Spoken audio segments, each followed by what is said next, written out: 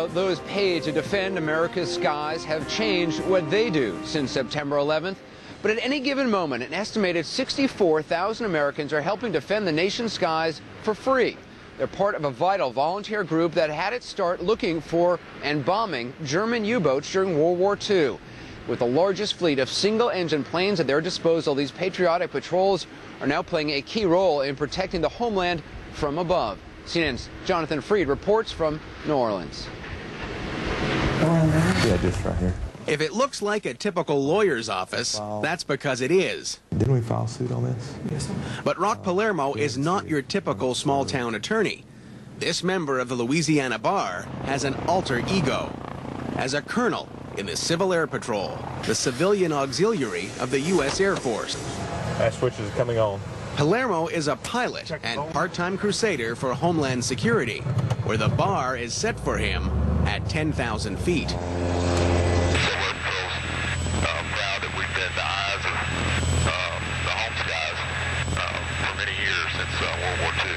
Palermo is one of 60,000 volunteers across the country who man the Civil Air Patrol's missions, including security reconnaissance flights, disaster relief, and performing 85% of all inland search and rescue operations. All those missions, serve our local communities, and, that's really the best reason to join Civil Air Patrol or join any organization, is to help your fellow man, and Civil Air Patrol enables us to do that. Palermo says the patrol's pilots save an average of 100 lives every year, while also saving money, because most missions are flown using small, relatively inexpensive to operate, single-engine planes.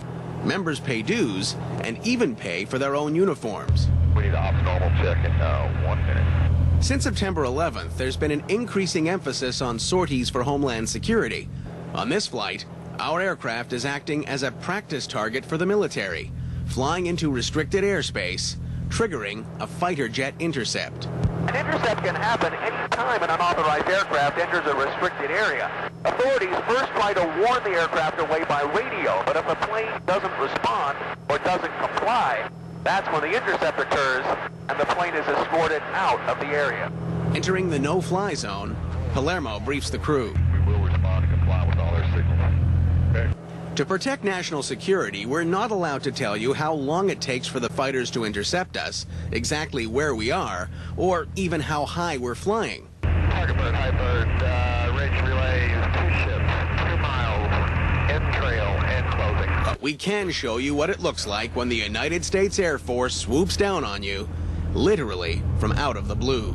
The fighters order us to rock our wings, the sign for surrendering to an intercepting aircraft. Once they see we've complied, the jets instruct us to leave the airspace. Do you ever pinch yourself and say, I cannot believe that I have the opportunity to do this?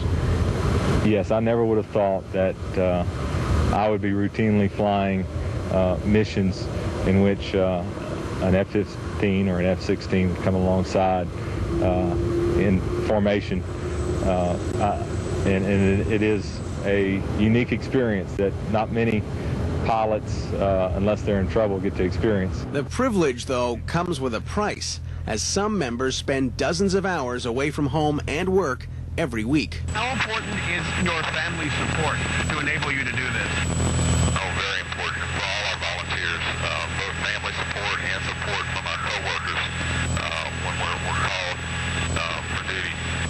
Many times there's not much notice.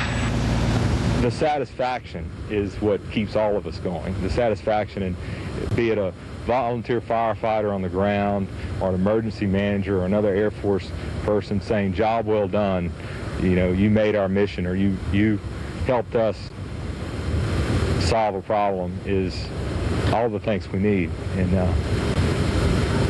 now I am getting emotional.